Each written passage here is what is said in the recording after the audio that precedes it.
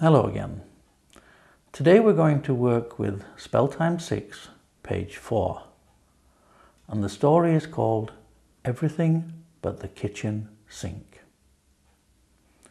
Jack and Jill were going away for the weekend. As usual, Jack packed almost nothing. He just packed a small bag. Jill packed 3 suitcases. She packed enough for a 6-week holiday. Jack was not happy. He said to Jill, "The only thing you did not pack is the washing machine." The taxi was late, but the plane was even later.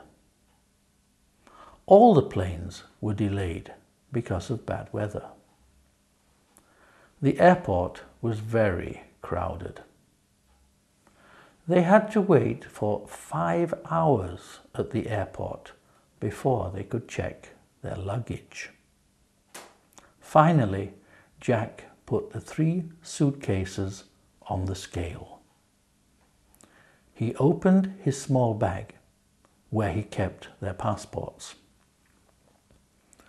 "Why didn't you pack the washing machine?"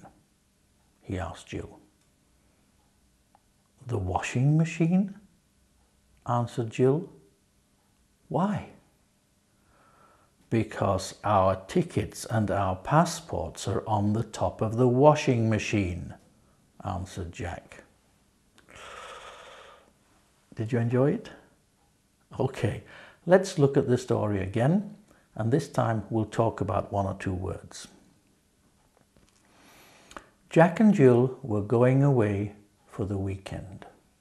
You remember there are 2 people, so you say Jack and Jill were going away. If there was only one, you'd say I was going away or he was going away. As usual, Jack packed almost nothing.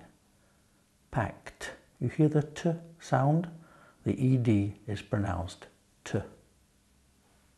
Later on in the story, we have another ED sound. He opened his small bag. You hear? Opened. So it's not T, it's D. But you don't have to worry about it because it comes almost automatically to say packed, opened. It's one of those things that happens automatically. Let's have a look at washing machine. Washing, you see, is spelled SH, wash, and machine is spelled CH. So the SH sound and the CH sound both are pronounced sh, washing machine.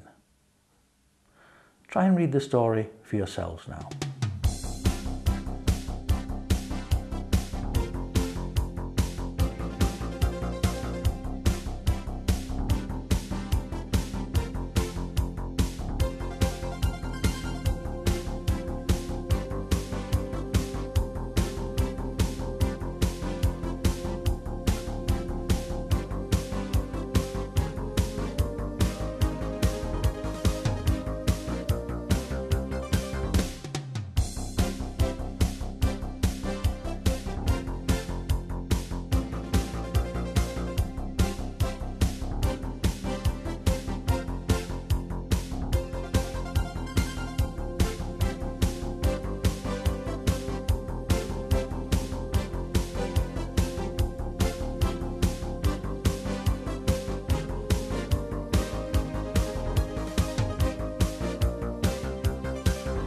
Well, my friends, that's all for this time. See you soon.